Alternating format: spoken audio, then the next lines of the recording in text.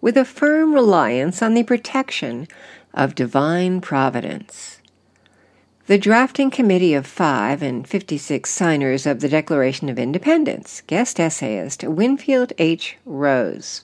"We must all hang together, or most assuredly we shall all hang separately," is commonly attributed to Benjamin Franklin after the signing of the Declaration of Independence in 1776.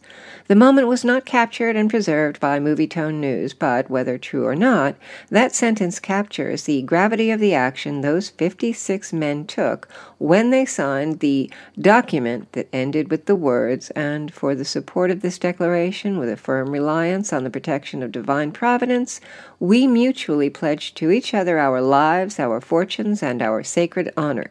Keep in mind that the Second Continental Congress, meeting in Philadelphia, was, in the summer of 1776, considering two closely related but separate issues. The first was a Declaration of Independence, and the second was the Declaration of Independence. The resolution to declare independence was introduced by Virginia delegate Richard Henry Lee on June 7th and was seconded by John Adams of Massachusetts. Its first and most important paragraph reads as follows: "Resolved, that these united colonies are, and of right ought to be, free and independent states, that they are absolved from all allegiance to the British Crown, and that all political connection between them and the state of Great Britain is and ought to be totally dissolved."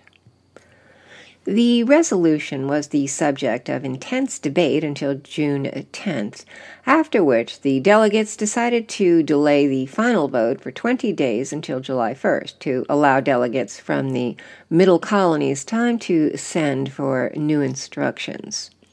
Interestingly, Congress did not wait for the adoption of Lee's resolution to appoint a committee to draft a formal Declaration of Independence. It appointed such a committee immediately, known as the Committee of Five. It consisted of Thomas Jefferson, John Adams, Benjamin Franklin, Roger Sherman, and Robert R. Livingston. Notice the word is draft, not write, clearly meaning the product would be subject to review and editing by Congress. It was clear from the start that Jefferson would be the principal author, but how that decision was made is not clear. David McCullough, in his 2001 biography of Adams, says Jefferson offered the job to Adams, but Adams declined for several reasons.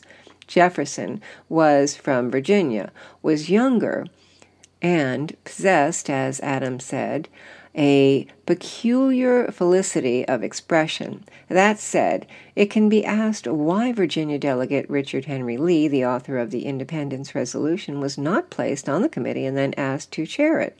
The answer seems to be that Lee was a man of the spoken word, whereas Jefferson was a man of the written word. When president, Jefferson discontinued delivering State of the Union addresses in person, and it was not done again until Woodrow Wilson resumed the practice. Jefferson's writing ability was well known. To borrow a phrase, it seems to have been a self-evident truth that Jefferson was the man for the job, and history affirms his choice. Jefferson worked quickly, without access to his library, and produced a draft in about 3 weeks. The Franklin Institute website says that Benjamin Franklin primarily served as the editor of the Declaration of Independence. His changes were believed to have been minimal, but when the document went before the entire Continental Congress, the draft was more thoroughly changed by the larger body from Jefferson's original text. The final document was passed on July 2, 1776, and ratified on July 4, 1776. While true, the above statement does not do justice to Franklin's contribution. As the elder statesman not only of the committee but also of the Congress itself, Franklin knew and had helped make the history of the pre-revolutionary period. He had, for example, spent some 15 years in London, working with Edmund Burke, trying to explain to the British how their policies toward their North American colonies were driving them to independence. Thus, Franklin knew the truth of the grievances Jefferson listed in the document, and when he affixed his signature to it, it carried much weight. The contributions of the other members of the committee do not seem to be many or significant. When finished, Jefferson gave copies to Franklin and Adams and asked for their input. They made 2 or 3 minor corrections in their own handwriting, whereupon Jefferson prepared a new draft and sent it to Congress. 2 points should be noted here. The Declaration's climactic words in the first sentence of its final paragraph are lifted verbatim from Lee's resolution, that these united colonies are, and of right, ought to be free and independent states, that they are absolved from all allegiance to the British Crown, and that all political connection between them and the state of Great Britain is and ought to be totally dissolved. And Jefferson did not make copies for committee members, Robert Livingston and Roger Sherman. At this point, it was not clear that the work of the Committee of Five would amount to anything because the Lee resolution declaring independence remained unpassed. Without its adoption, the wording of the Declaration of Independence would not matter. Pursuant to its June 10, 1776 decision, Congress resumed debate on Lee's resolution July 1st. Delegate John Dickinson of Pennsylvania spoke against it, arguing that the risks and costs of independence were not justified. When he finished, there was no applause. Adams knew the burden of history lay on his shoulders, and his response truly made him one of our great founding fathers. To quote McCulloch, no transcription was made. That it was the most powerful and important speech heard in the Congress since it first convened, and the greatest speech of Adams' life, there is no question.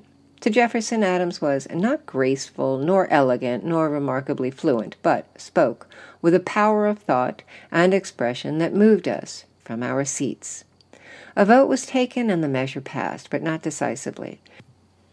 They decided to postpone the final vote until the next day to allow time for more politicking. On July 2nd, the measure was adopted with 12 states voting yes and 1, New York, abstaining. McCulloch concludes that it was John Adams more than anyone else who had made it happen. Speaking of New York, Robert R. Livingston, a member of Congress from that state, did not support the Lee resolution but abstained rather than vote against it. There is no evidence that he participated in or made any contributions to the Committee of Five, and he did not sign the Declaration of Independence after its adoption. He did, however, later support the ratification of the Constitution and served as minister to France under President Jefferson, during which time he played a significant role in the purchase of Louisiana. Neither is there any evidence that committee member Roger Sherman of Connecticut participated in or made any contribution to the drafting of the Declaration of Independence, but he did vote for it and sign it. His great service came later when he served as a delegate to the Constitutional Convention and proposed what is known as the Great Compromise or Connecticut Compromise on the character and composition of Congress. When we have our annual July 4th celebrations, we do not think of the events of July 4th, 1776 as anticlimactic, foregone conclusions, but they were. The big day was July 2nd, when Congress adopted both Lee's Declaration of Independence and Jefferson's Declaration of Independence. Joined by Washington, Hamilton, Pulaski, von Steuben, Lafayette, and others in the long effort to achieve, rather than simply declare independence, these men became a marked band of brothers trying to create the first new nation. Success was far from certain. Yes, they were fighting for their homeland on their homeland, but the 13 colonies were a large and diverse territory with different histories and interests, and were not accustomed to thinking of a single common good. Granted, the Atlantic Ocean protected the colonies and was an obstacle the British had to overcome, but Britain was the world's great superpower at the time, and its navy was well equipped for the challenge. The mother country took its colonial empire in North America very seriously. That empire was making it rich and powerful, and it would not relinquish its colonies without a fight. How serious it was is borne out by what it did in the 19th century, when it went on to assemble the largest non-contiguous empire the world has ever seen. This band of colonial brothers Joseph J. Ellis, Founding Brothers, The Revolutionary Generation 2000, knew the task that lay ahead would be hard and bitter. Did they rely on the protection of divine providence? If we can believe what they said, they did. The last paragraph of the Declaration begins with the words, "We therefore, the representatives of the United States of America, in general, Congress, assembled, appealing to the Supreme Judge of the world for the rectitude of our intentions, do, in the name and by authority of the good people of these colonies, solemnly publish and declare that these united colonies are, and of right ought to be free and independent states." Also consider Franklin's plea at the Constitutional Convention in the same room 11 years later, when he said, in the beginning of the contest with G. Britton, "We were sensible of danger. We had daily prayer in this room for the divine protection. Our prayers, sir, were heard, and they were graciously answered. All of us who were engaged in the struggle must have observed frequent instances of a superintending providence in our favor. To that kind providence we owe this happy opportunity of consulting in peace on the means of establishing our future national felicity. And have we now forgotten that powerful friend, or do we imagine that we no longer need his assistance? I have lived, sir, a long time, and the longer I live, the more convincing proofs I see of this truth, that God governs in the affairs of men, and if a sparrow cannot fall to the ground without his notice, is it probable that an empire can rise without his aid? We have been assured, sir, in the sacred writings that, except the Lord build, they labor in vain that build it. I firmly believe this, and I also believe that without his concurring aid we shall succeed in this political building no better than the builders of Babel. We shall be divided by our little partial local interests, our projects will be confounded, and we ourselves shall become a reproach and a byword down to future age. And what is worse, mankind may hereafter from this unfortunate instance despair of establishing governments by human wisdom, and leave it to chance, war, and conquest. I therefore beg leave to move that henceforth prayers imploring the assistance of heaven and its blessings on our deliberations be held in this assembly every morning before we proceed to business, and that one or more of the clergy of this city be requested to officiate in that service. These beautiful words are beyond improvement. Notice Franklin used the word truth. We should take him at his word.